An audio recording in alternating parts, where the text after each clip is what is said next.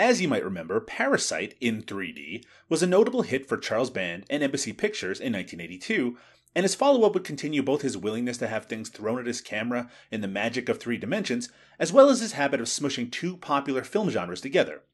With Metalstorm, The Destruction of Jared-Syn, we once again are in desert wasteland Mad Max territory, but instead of melding with body horror, we have vehicular carnage mashing up with Star Wars space fantasy, with a bit of Western on the side. And yes, in 1983, I imagine Mad Max meets Star Wars was the easiest pitch in the world. It's a sci-fi desert wasteland filled with cool, boxy cars that look like they came out of the old Mask cartoon. But this also sits uneasily with hokey religions, ancient weapons, and this thing. Now, just to make sure we never forget how awesome the Road Warrior is, Band even managed to get one of the stars from that film to appear as Jared-Syn. No, not that one. Definitely not that one. Nope. Yeah, that guy, Michael Preston. He's magical and controls some sort of crystal that traps souls, as well as being a despotic, tyrannical ruler of the wasteland. And he gets to say things like, "We'll be kings of our land again! Forever!" So our leather-bound, distinctly Mel Gibson-y lead is Jeffrey Byron, who looks appropriately sunburnt and spaghetti westerny as Space Ranger Dojin. He's arrived on the planet Lemuria to track down Jared-Syn, and he gets to drive the boxiest and therefore most awesome vehicle. While traveling across the planet, he runs into Diana, played by future Golden Raspberry winner and current wife of John Travolta, Kelly Preston. Her father has just been murdered by Jared-Syn's half-robot son, Ball. And she'll be the spunky love interest for Dojin, though she soon gets whisked away via magic and vanishes for 3/4 of the movie. So Ball is awesome.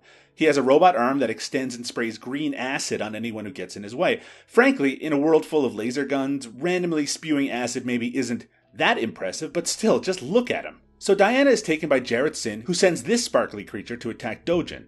He fights him off, of course, and then heads to the nearby mining town to track down Rhodes, an alcoholic ex-soldier played by Tim Thomerson, and that's a name I'm going to be mentioning a lot as I do these videos.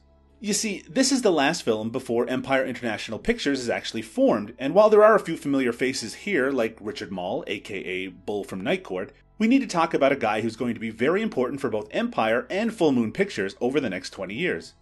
In the late 70s, Tim Thomerson was a working actor and comedian, appearing in movies like Robert Altman's A Wedding and Car Wash, but here he plays a Han Solo-ish ex-soldier who helps Dojin find his way to the Lost City. In a couple of years, Band would give Thomerson his most recognizable role, and their collaboration would continue up to present day. Here, he has a Paul Weller haircut, and he's really the only good guy with much of a personality. The pair head into the Cyclopean territory, where Dojin steals this wonky mask in a brief Indiana Jonesy interlude, where the two almost get attacked by graboids, before they run into Richard Mall and his gang of one-eyed marauders. If you guessed that Dojin would have to face Maul's Horok in a Kirk/Spock psi battle, you'd be right. Dojin prevails, of course, and wins the Cyclopeans' respect and the ability to live. So Dojin and Rhodes attack Ball and his gang, which leads to a pretty nifty if slow-moving car chase with plenty of vehicles falling off cliffs and exploding.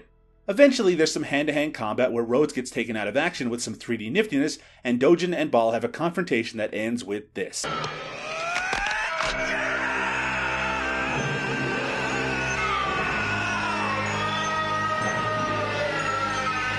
On his own, Dojin makes it to Syn's encampment and confronts him in front of a large group including Horok and the Cyclopeans. Dojin testifies to the easily swayed crowd that Jared-Syn is evil, which makes Syn blast him with his big crystal, which of course luckily gets deflected by that weird mask that Dojin stole. So from here, everything goes crazy. Horok tangles with Ball, stabbing him in the chest. That makes Jared-Syn hop on a skybike, seriously, and he's soon chased by Dojin in what is either the lowlight or the highlight of the film depending on your perspective. Eventually, Syn gets tired of the chase and opens up a portal into some sort of weird 2001 psychedelic craziness, and vanishes. And that's it. Dojin returns to the camp and blows up Jared-Syn's giant crystal with his laser gun, and then reunites with Rhodes and Diana, certain that he'll have to face Jared-Syn again, someday. Metalstorm is big, goofy fun in the mold of Krull or Megaforce, and it's also, at a mere 84 minutes, almost comically short. It has a bit of a slow start, but as with so many things, once Tim Thomerson joins the fray, things really pick up. And despite its title, Jared-Syn is never actually destroyed. Instead, Metalstorm, The Destruction of Jared-Syn, appears to set up a sequel that was never to actually arrive. Coming at the tail end of the early 80s 3D revival, It failed to find an audience at the time, though has developed quite a cult reputation in the decades since. In fact, Scream Factory will be releasing a special edition Blu-ray featuring both a 2D and 3D version of the film in 2016. I guess the story had a happy ending after all. But for us, this is just the beginning.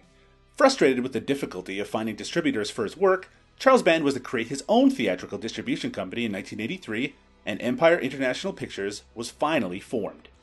Its first release? A film actually directed before Parasite. It's called The Alchemist, and we'll be talking about that next time.